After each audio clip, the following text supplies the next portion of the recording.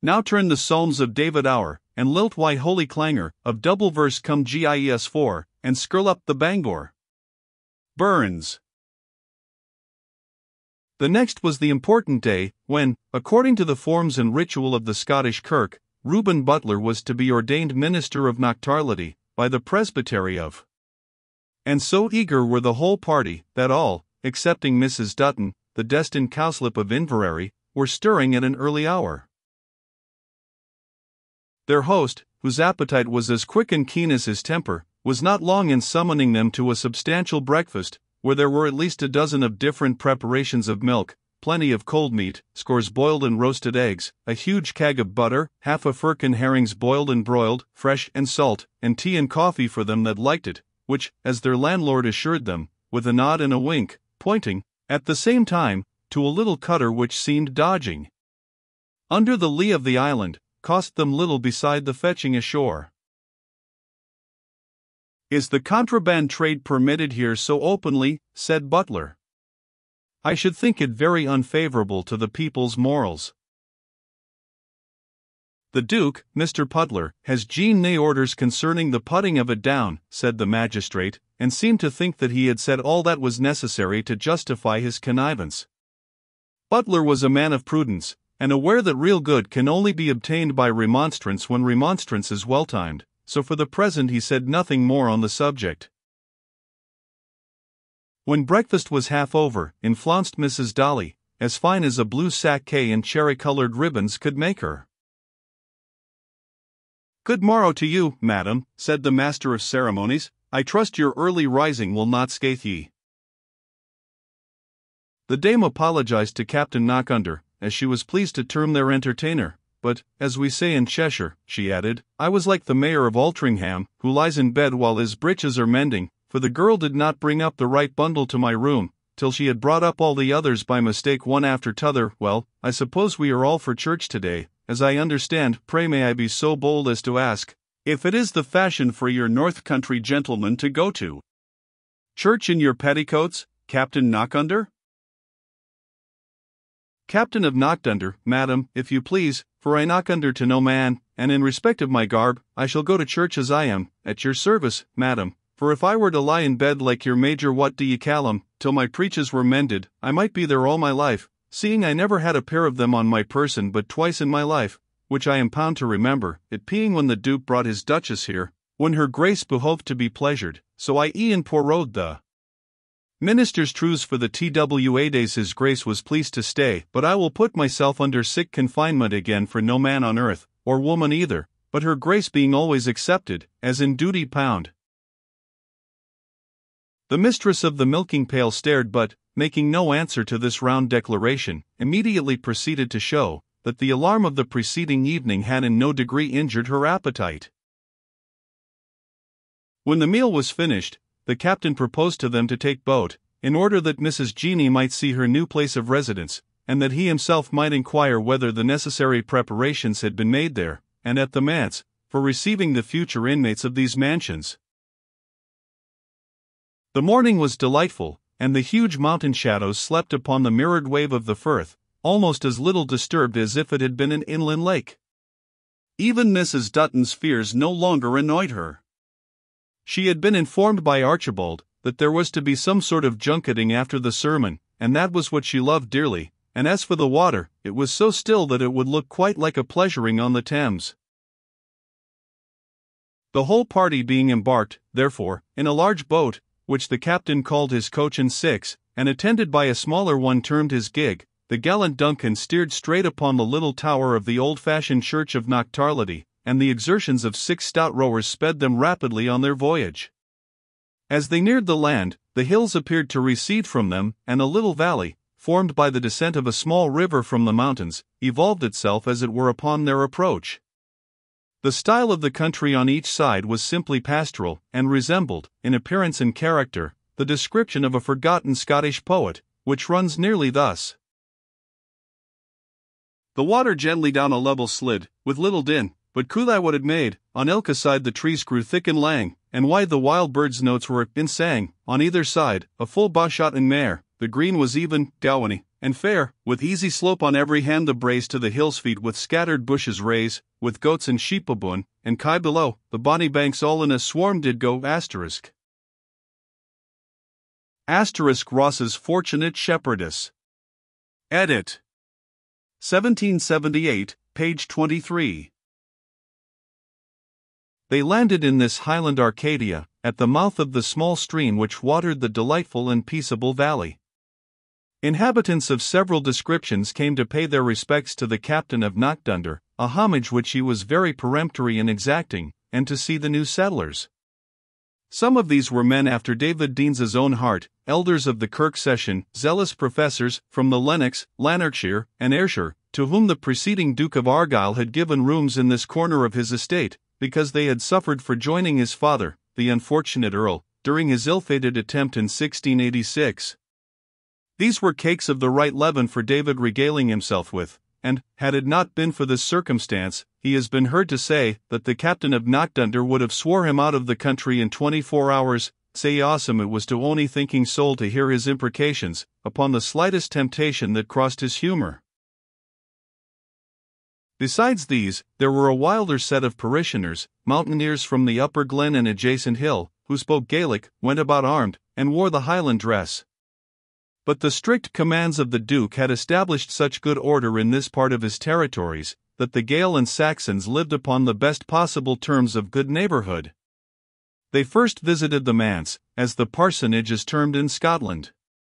It was old, but in good repair, and stood snugly embosomed in a grove of sycamore, with a well-stocked garden in front, bounded by the small river, which was partly visible from the windows, partly concealed by the bushes, trees, and bounding hedge. Within, the house looked less comfortable than it might have been, for it had been neglected by the late incumbent, but workmen had been labouring, under the directions of the captain of Knockdunder, and at the expense of the Duke of Argyll, to put it into some order.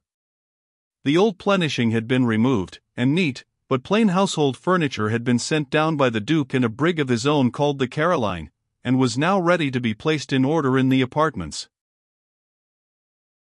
The gracious Duncan, finding matters were at a stand among the workmen, summoned before him the delinquents, and impressed all who heard him with a sense of his authority, by the penalties with which he threatened them for their delay. Mulcting them in half their charge, he assured them, would be the least of it, for, if they were to neglect his pleasure in the Duke's, he would be tamned if he paid them the t'other half either, and they might seek law for it where they could get it. The work-people humbled themselves before the offended dignitary, and spake him soft and fair, and at length, upon Mr. Butler recalling to his mind that it was the ordination day, and that the workmen were probably thinking of going to church, Knockdunder agreed to forgive them, out of respect to their new minister. But an I catch them neglecting my duty again, Mr. Butler, the teal pe in me if the kirk shall be an excuse, for what has the like o' them rapparees to do with the kirk ony day put Sundays, or then either, if the Duke and I has the necessitous uses for them? It may be guessed with what feelings of quiet satisfaction and delight Butler looked forward to spending his days, honoured and useful as he trusted to be, in this sequestered valley, and how often an intelligent glance was exchanged betwixt him and Jeanie, whose good-humoured face looked positively handsome, from the expression of modesty, and, at the same time, of satisfaction, which she wore when visiting the apartments of which she was soon to call herself mistress. She was left at liberty to give more open indulgence to her feelings of delight and admiration, when, leaving the manse, the company proceeded to examine the destined habitation of David Deans. Jeanie found with pleasure that it was not above a musket-shot from the manse, for it had been a bar to her happiness to think she might be obliged to reside at a distance from her father, and she was aware that there were strong objections to his actually living in the same house with Butler. But this brief distance was the very thing which she could have wished. The farmhouse was on the plan of an improved cottage, and contrived with great regard to convenience, an excellent little garden, an orchard, and a set of offices complete, according to the best ideas of the time, combined to render it a most desirable habitation for the practical farmer, and far superior to the hovel at Woodend, and the small house at St. Leonard's Crags. The situation was considerably higher than that of the manse, and fronted to the west. The windows commanded an enchanting view of the little vale over which the mansion seemed to preside, the windings of the stream, and the firth, with its associated lakes and romantic islands. The hills of Dumbartonshire, once possessed by the fierce clan of Macfarlanes, formed a crescent behind the valley, and far to the right were seen the dusky and more gigantic mountains of Argyllshire, with a seaward view of the shattered and thunder-splitten peaks of Arran. But to Jeanie, whose taste for the picturesque, if she had any by nature, had never been awakened or cultivated, the sight of the faithful old May Hetley, as she opened the door to receive them in her clean toy, Sunday's russet gown, and blue apron, nicely smoothed down before her, was worth the whole varied landscape. The raptures of the faithful old creature at seeing Jeanie were equal to her own, as she hastened to assure her that baith the goodman and the beasts had been as well seen after as she possibly could contrive.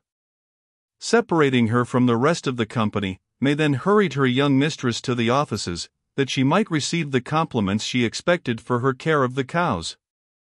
Jeanie rejoiced, in the simplicity of her heart, to see her charge once more, and the mute favourites of our heroine, Gowans, and the others, acknowledged her presence by lowing, turning round their broad and decent brows when they heard her well-known "Pro, my lady, pro, my woman," and, by various indications, known only to those who have studied the habits of the milky mothers, showing sensible pleasure as she approached to caress them in their turn. "The very brood beasts are glad to see ye again," said May, "but nae wonder, Jeanie, for ye were a kind of beast in body. And I maun learn to see ye mistress now, Jeanie, since ye hae been up to Lunnon, and seen the Duke, and the King, and the braw folk. But wha kens," added the old dame slyly, "what I'll hae to see ye for by mistress, for I am thinking it wonna lang be Dean's." "See me your ain Jeanie, May, and then ye can never gang wrang." In the cowhouse which they examined, there was one animal which Jeanie looked at till the tears gushed from her eyes. May, who had watched her with a sympathizing expression, immediately observed, in an undertone, "The goodman I sorts that beast himself, and is kinder to it than ony beast in the byre, and I noticed he was that way e'en when he was angriest, and had maist cause to be angry at sirs. A parent's heart's a queer thing, mony a warsel he has had for that puir lassie. I am thinking he petitions mair for her than for yoursel, hinny, for what can he plead for you but just to wish you the blessing ye deserve? And when I sleep at Iant the Hallan, when we came first here, he was often earnest at night, and I could hear him come hour and hour again. Why, Effie, poor blinded misguided thing, it was I Effie. Effie! If that puir wandering lamb commoneth into the sheepfold in the shepherd's ain time, it will be an unco wonder, for I wot she has been a child of prayers. Oh, if the puir prodigal wad return, sae blithely as the goodman wad kill the fatted calf, though Brocky's calf will no be fit for killing this 3 weeks yet." And then, with the discursive talent of persons of her description, she got once more afloat in her account of domestic affairs, and left this delicate and affecting topic. Having looked at everything in the offices and the dairy, and expressed her satisfaction with the manner in which matters had been managed in her absence, Jeanie rejoined the rest of the party, who were surveying the interior of the house, all excepting David Deans and Butler, who had gone down to the church to meet the kirk session and the clergyman of the presbytery, and arrange matters for the duty of the day. In the interior of the cottage all was clean, neat, and suitable to the exterior. It had been originally built and furnished by the Duke, as a retreat for a favourite domestic of the higher class, who did not long enjoy it, and had been dead only a few months, so that everything was in excellent taste and good order. But in Jeanie's bedroom was a neat trunk, which had greatly excited Mrs. Dutton's curiosity, for she was sure that the direction, for Mrs. Jean Deans, at Auchingower, parish of Knocktarlity, was the writing of Mrs. Semple, the Duchess's own woman. May Hetley produced the key in a sealed parcel, which bore the same address, and attached to the key was a label, intimating that the trunk and its contents were a token of remembrance to Jeanie Deans, from her friends the Duchess of Argyll and the young ladies. The trunk, hastily opened, as the reader will not doubt, was found to be full of wearing apparel of the best quality, suited to Jeanie's rank in life, and to most of the articles the names of the particular donors were attached, as if to make Jeanie sensible not only of the general, but of the individual interest she had excited in the noble family. To name the various articles by their appropriate names, would be to attempt things unattempted yet in prose or rhyme, besides that the old-fashioned terms of mantos, sacks, kissing strings, and so forth, would convey but little information even to the milliners of the present day.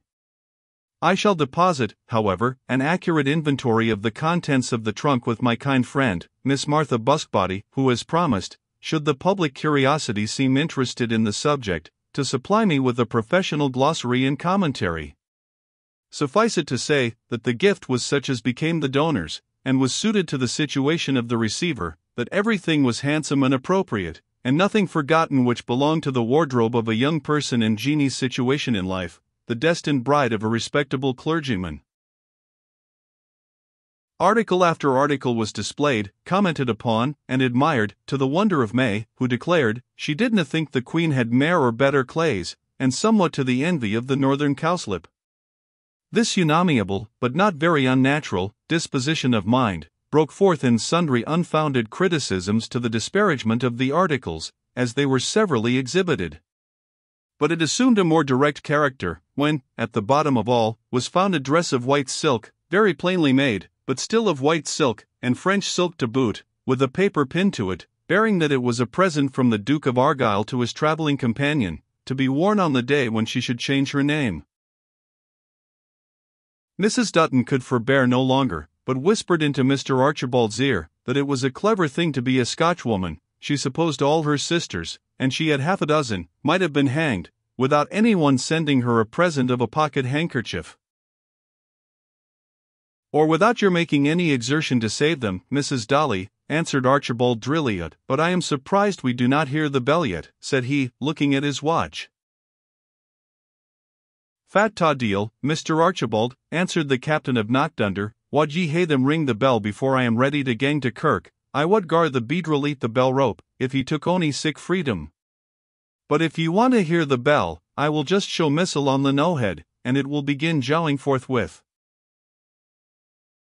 Accordingly, so soon as they sallied out, and that the gold-laced hat of the captain was seen rising like Hesper above the dewy verge of the rising ground, the clash, for it was rather a clash than a clang, of the bell was heard from the old moss-grown tower, and the clapper continued to thump its cracked sides all the while they advanced towards the kirk, Duncan exhorting them to take their own time, for teal ony sport wad be till he came.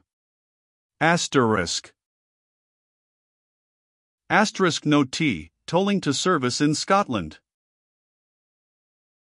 Accordingly, the bell only changed to the final and impatient chime when they crossed the stile, and rang in, that is, concluded its mistune summons, when they had entered the Duke's seat, in the little kirk, where the whole party arranged themselves, with Duncan at their head, excepting David Deans, who already occupied his seat among the elders. The business of the day, with a particular detail of which it is unnecessary to trouble the reader, was gone through according to the established form, and the sermon pronounced upon the occasion had the good fortune to please even the critical David Deans, though it was only an hour and a quarter long, which David termed a short allowance of spiritual provender.